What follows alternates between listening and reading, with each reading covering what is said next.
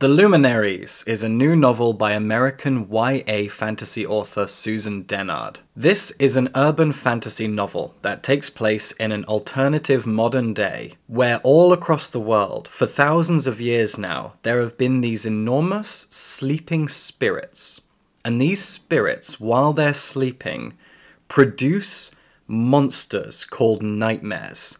These nightmares flood forests around the world. And the monsters are recognizably folkloric. You've got werewolves and vampires and banshees and more. And over time, these sleeping spirits have appeared. There's one in Italy, one in Russia, one in Mexico, and the newest one is in the United States. And that's where our story takes place, in a town called Hemlock Falls. In order to stave off these nightmares, there is an international group of people called the Luminaries. They're a kind of cult of warriors who live near to these sleeping spirits and do battle with the nightmares that the spirits produce. They go into the forests, they hunt the spirits, and they keep ordinary people safe. Our protagonist, Winnie, is a 16-year-old girl who is part of the Luminaries group in Hemlock Falls, USA. Before I go any further, I couldn't stop thinking while I was reading this book that what we basically have here is the TV show Supernatural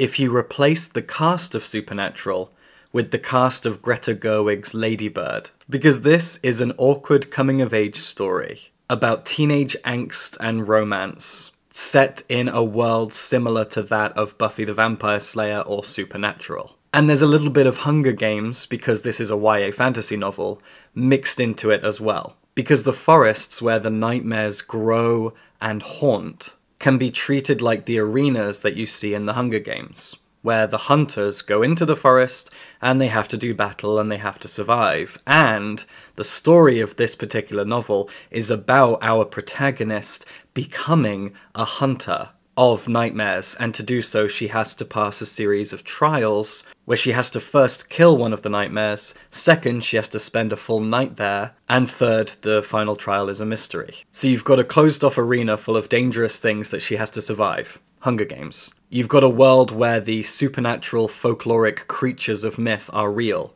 Supernatural.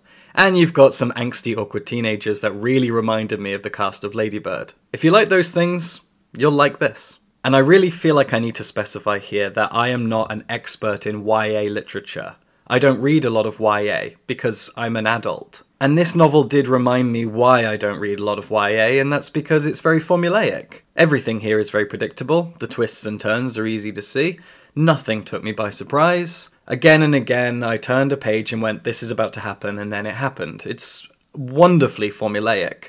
But while I do consider that uninteresting, I don't consider it bad, because everything is well executed. Even though everything is predictable, it's still well done. It's still well written, it's still well plotted, it's still well paced, the characters are likable.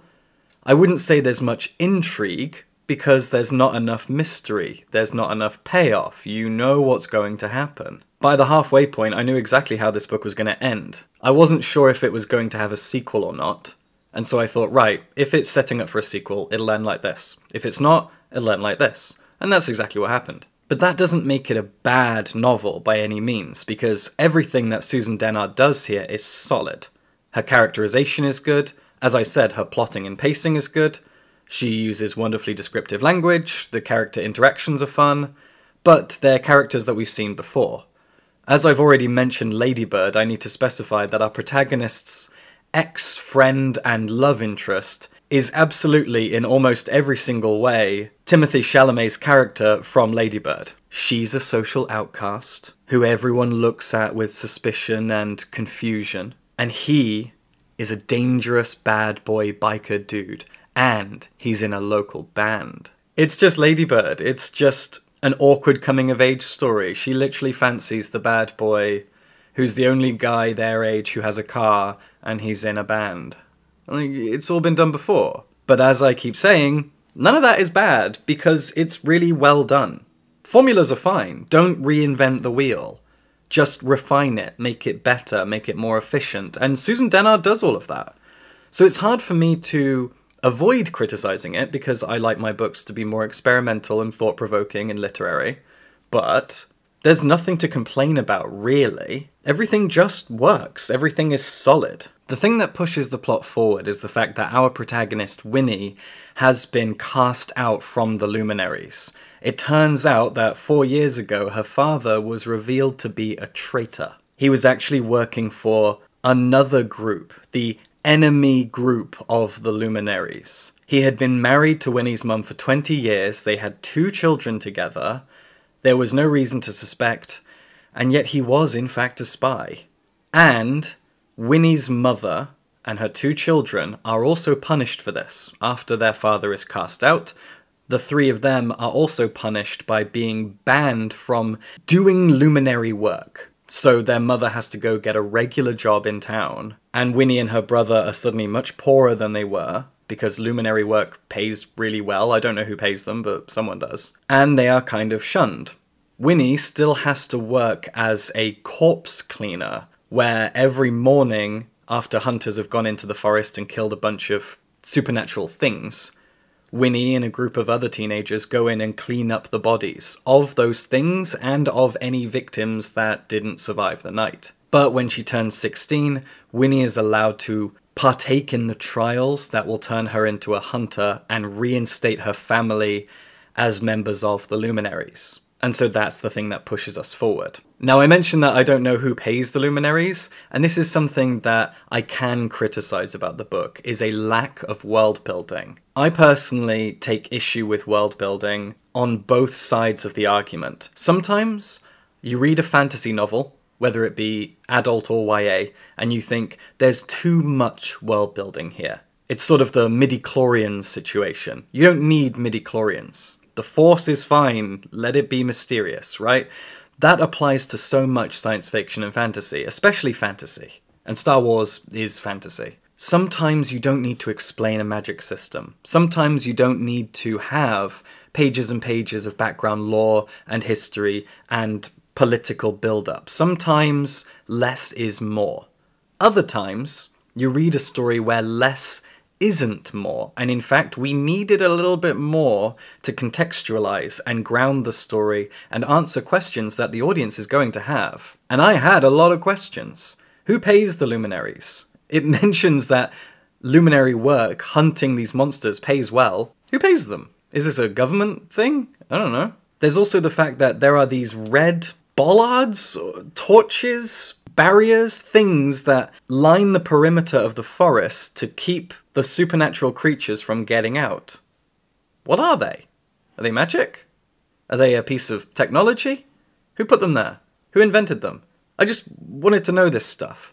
There's a lot of details about the lore that I wanted to understand. The sleeping spirits are a great example of less is more. I don't know what they are, where they came from, why more of them pop up over time. This is a great mystery. I really like that. I don't want to know what these strange sleeping spirits are and why their dreams create supernatural nightmare things. That's great. Leave that a mystery. Because that's just fun. That's just imaginative and strange, and it's fun to try to figure it out for yourself. That's a great example of less is more. But there are so many details about the Luminaries as a group, where they came from, who funds them, how they work as a part of wider, larger society, that I really wanted to know, because it doesn't quite work. There's a lot of friction in the story when it comes to the existence of the Luminaries versus ordinary people. And you see this a lot. You see a lot of stories about secret groups, government agencies, whatever, who have to exist in the real world but stay secret. And I'm now thinking about the Men in Black and the fact that they have that thing that wipes people's memories, that flashy thingy. That's great. That's a great narrative tool to explain away how they remain secret. There's nothing like that here, and I think that the novel needed something like that. So when it comes to its world building, I was left quite unsatisfied. There's a lot more that I needed in order to make the world feel like it could exist, to make it feel real, for it to justify its own existence. But I keep coming back to the fact that I enjoyed this novel. I enjoyed the characters and their relationships, I enjoyed the plot and the narrative. I like Winnie as a character. I like the awkward friendship slash budding romance that exists between her and her love interest. There's a little bit of queer inclusivity in it, which feels a bit forced, but at the same time, I'm grateful it was there. Which is, by the way, just the fact that Winnie's brother is gay. It's good. It's a well-made piece of YA fantasy fiction. Everything, more or less, works, except for the gaps and holes in the world building. But narratively, it works. Susan Dennard is a great writer. In terms of dialogue and description and execution and plotting and pacing, that's all good. There's no cringe dialogue. Everything is imaginative and it's brought to life in a colourful way that isn't too exotic and ridiculous. It feels grounded. The writing is solid. It will not shake the world. It will not redefine the genre.